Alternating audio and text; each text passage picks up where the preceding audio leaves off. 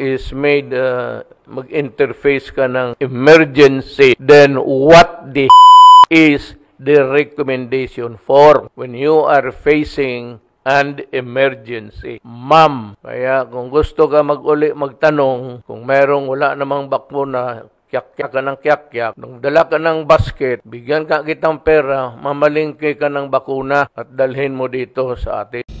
I'm sorry to say, you are not really qualified to run for president. You do not know your role in this government. How can you say extortion? Nakaraming utang ng Amerikano sa atin, hindi pa tayo nabayaran, tapos sabihin mo extortion. Kinakabahan ako if by chance mapresidente ka. I said, if by unfortunate chance you become the president, please study more.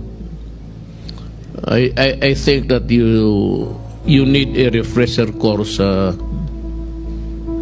sa law. That is my advice to you. You do not use this word, mga extortion. When we say you pay, dapat talaga magbayad. Tingin mo sa Pilipinas, koloni ng Amerika? If I were you, kung hindi ka manalo, you migrate to America and become an American citizen. And you can freely use the word extortion. Extortion, when you ask for a payment, extortion. Maningil ka para sa bayan mo, extortion. They should look at the Constitution.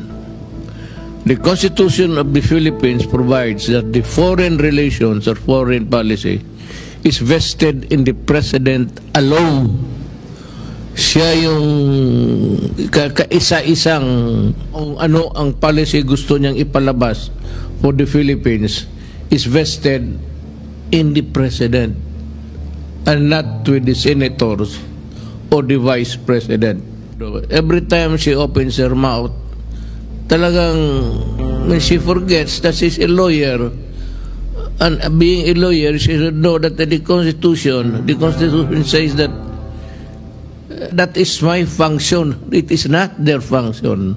At kung anong gusto kong sabihin para sa aking bayan, may purpose yan. Hindi kasi nila alam. Na alam ko noon na meron tayong binili na armas sa Amerika, it took them years to deliver.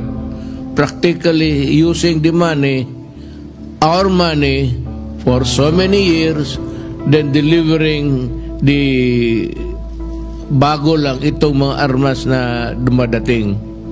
And second, itong Congress ng United States, magbili tayo ng helicopter, they denied because they say that we